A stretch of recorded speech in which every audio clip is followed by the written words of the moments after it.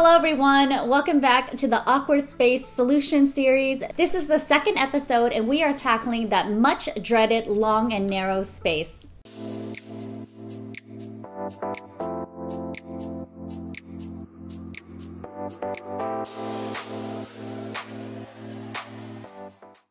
While I don't find long and narrow spaces quite awkward, I know that some of you do. Most of the comments I've received are primarily about furniture placement and how to maximize the space.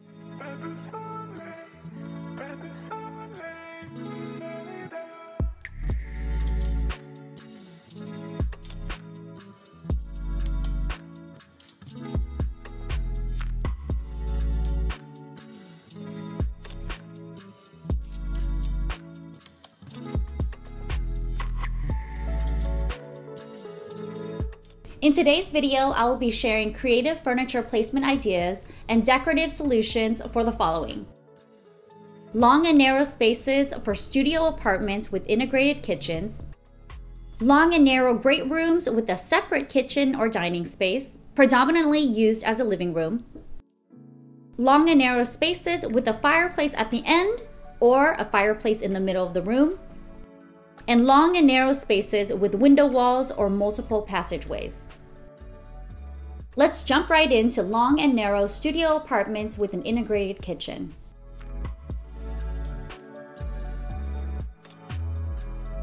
You typically walk right into this tiny kitchen and there could be some counter space for bar stools or counter stools.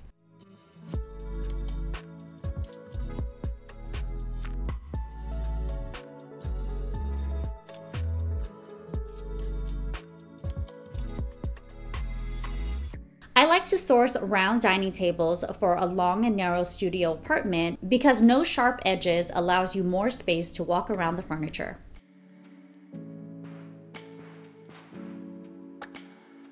The far end is typically where the seating group is. If you have room for a long sofa against the wall, you really could be facing the television. Measure the space and see if there's enough room for another chair to create an intimate seating group. You could also source a sectional with a chaise lounge that could double as a place for you to take your shoes on and off.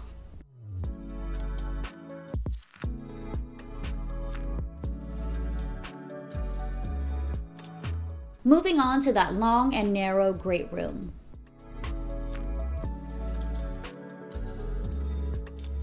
Not all of us are blessed with one giant open concept space that's long and narrow.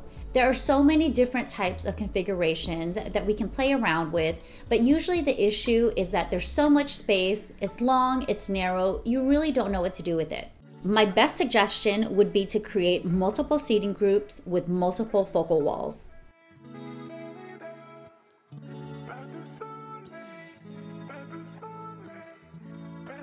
The focal wall could be a fireplace, it could be the television, it could be a beautiful view, or it could even be statement artwork.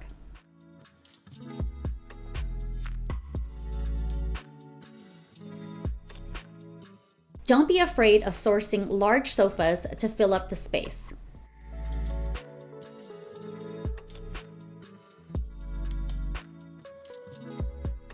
Try open back day beds or loungy low benches in between the different seating zones. You can even custom make sectionals or sofas to prioritize the main function of the space.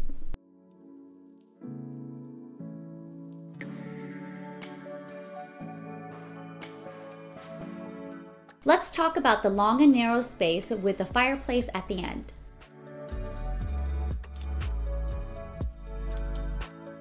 Don't worry if you have multiple passages leading into this long and narrow awkward space. With a fireplace at the end, it gives you the opportunity to flank a club chair, a lounge chair, or even a chaise lounge right at the fireplace to enjoy the coziness and warmth. The opposite end of the room could be designated with another seating group.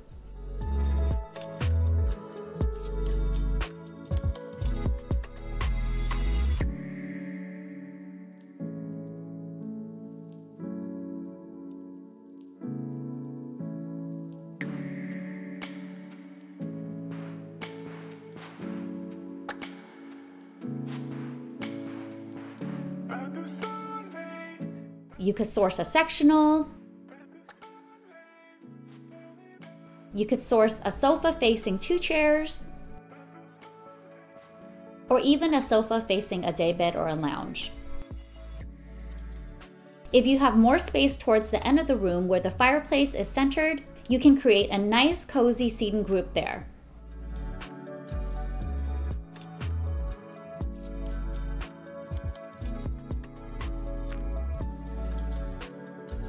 I love the look of cozy accent chairs placed right in front of the fireplace.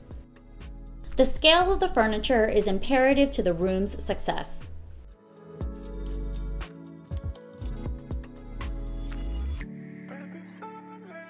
Make sure you have a minimum passageway of 36 inches or 42 inches to be able to walk back and forth. If you have a long and narrow, awkward space with a fireplace at the end and the TV on an adjacent wall, it might be a good idea just to have one singular seating group, maybe a sectional or a long sofa with the primary purpose of facing the television only. Some long and narrow rooms with a fireplace at the end doesn't allow for you to walk in and around the seating group. In this case, it's perfectly okay to push your main seating furniture against the walls, maybe 2 sofas that face each other, and float accent chairs in space to create an intimate seating group.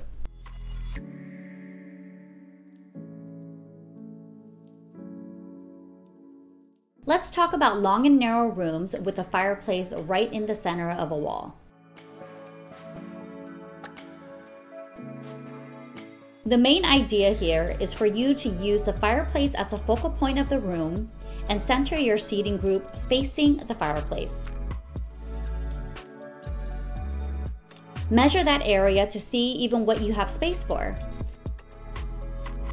You may only have enough space to fit a slim console. You might have a ton of space to flank a pair of accent chairs. There may be no space at all for any furniture. In this case, I would focus on some really beautiful window treatments. If the fireplace is in the center of the room and you find that there's so much space to the left and the right, you could also create 2 different conversation areas, and the fireplace is simply secondary and in the background just to create ambiance. Here are some examples for long and narrow spaces with windows for walls.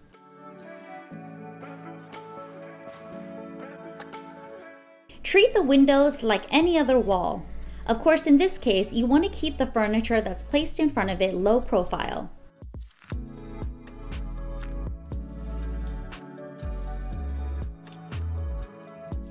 On the flip side, you could also designate the windows as a focal point and possibly make a grand statement with a baby grand piano.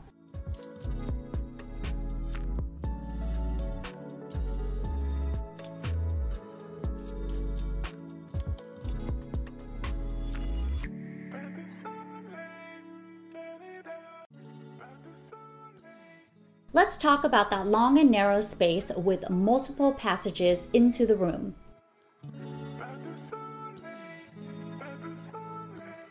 The issues here seem to be that the passages get in the way of the furniture placement. The first rule of thumb is to always measure a clearance between the passages and the back of your furniture. Make sure you have enough room to walk in and around the furniture, and absolutely do not block any of the passageways. If you find that the furniture arrangement is still a little bit too stuffy, then your furniture is not scaled proportionately to the size of the room.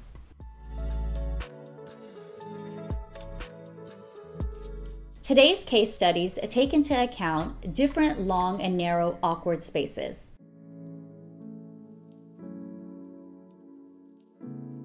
Let's dissect this long and narrow living room with a huge fireplace as its focal point.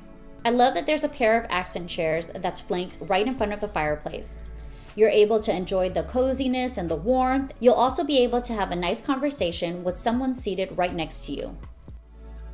You'll see that they mounted a television right above it. Now, in a typical case, the television is way too high at this viewing angle. However, since the sofa is pretty far away, I would say that the viewing angle could work in this space. Some of the things that I would change: I would probably source smaller lounge chairs so you could pull these pieces closer in the center of the room and give the walls a little bit more breathing space. I would also source a larger area rug to help ground the space and make the room appear even larger.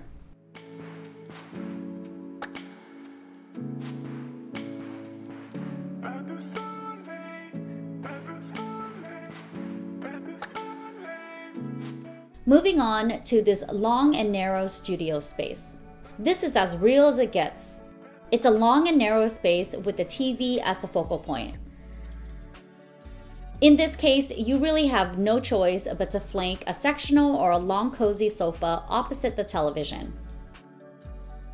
I love that the owner sourced a long coffee table, in this case 2 nesting tables, that is scaled to fit the length of the room. I think there's a missed opportunity here by the windows, since you could also place either a console table or another accent chair to enjoy the view.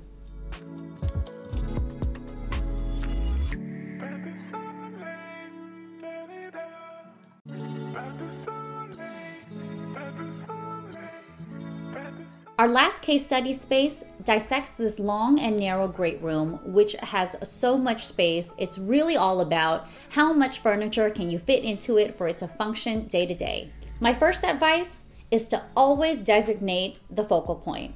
In this case, the focal point is this huge built-in entertainment center with a television and a bookcase to the side. The longest sofa faces the television, and the accent pieces float in space to create an intimate seating group. I love that some of the pieces are really small, so you really can move them around according to your needs.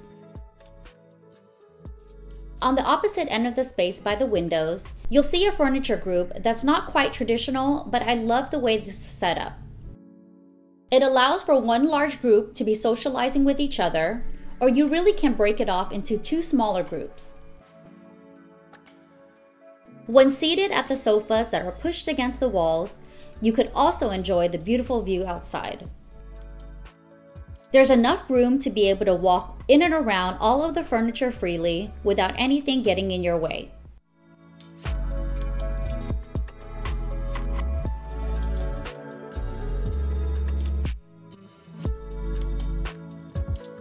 Here are the steps you can take to make designing your long and narrow space effortless, efficient, and functional. Measure the overall room and sketch out the space.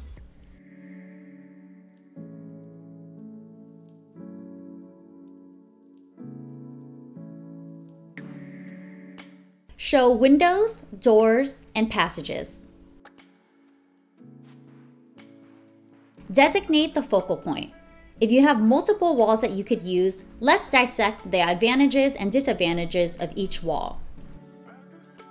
You have a shorter wall on one end that has a passageway to the bedroom. Should you place the television on the shorter wall or the longer wall?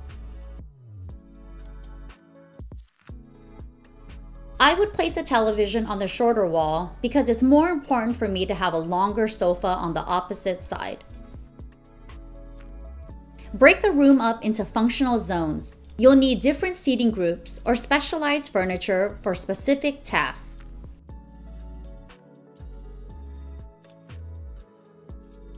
This long and narrow studio space is pretty obvious. You walk into a kitchen, you can put bar stools at the counter, and maybe a small round dining table that doubles as a workspace.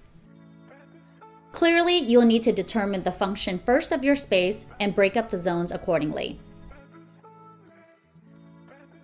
Now that you've determined the focal point, the far end of the space is your living room. Lastly, you'll need to shop for proportionally scaled furniture. The right size of furniture really makes or breaks the room.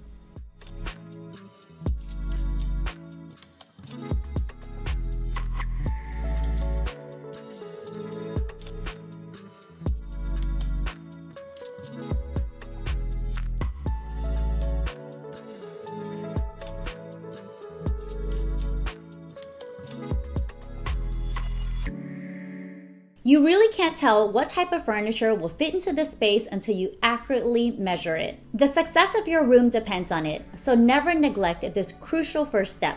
My goal at the end of this series is to help you look at your challenging space with fresh eyes. Think of all the amazing solutions that you can come up with that stops people dead in their tracks and really makes them wish they had some of these cool, unique features in their home. Not everyone knows what to do with a huge blank box either, so don't let that long and narrow space challenge you. Perspective is everything, but I get it. I mean, you live in the home, you see it every day. Sometimes you're so close to the problem that you can't really see what the problem is. I hope that you got some really amazing tips out of this video for your long and narrow awkward space. If you like this type of content and you're loving the Awkward Space series, please give this video a thumbs up. Comment below and let me know if you have any issues when it comes to awkward spaces in your home. I'd love to hear your feedback, and I'm hoping to incorporate it into a future video in this series. We filmed the series week by week, and I'm reading your comments daily. Don't be shy, leave me a comment below and let me know if I could help you answer any issues when it comes to your awkward space. Share this video with anyone you know who is struggling with a long and narrow awkward space, and subscribe to my channel if you haven't already. Thank you so much for watching. I'll see you next week.